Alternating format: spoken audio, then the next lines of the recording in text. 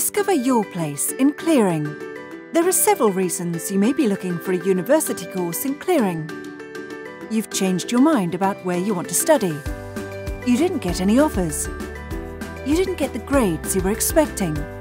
Or you haven't yet applied for a university place. So, how does Clearing work? Clearing opens in July.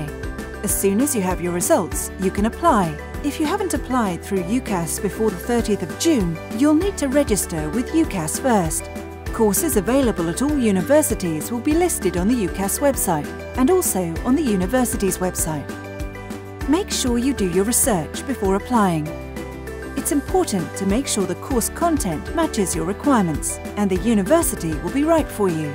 Once you've decided where to apply, call the university to see if they can offer you a place. At Edge Hill, our team of supportive staff will guide you through the process, ensure the course is right for you and answer all of your questions. If there's a place available for you, what happens next? You'll need to log into UCAS Track to add the course as your Clearing choice.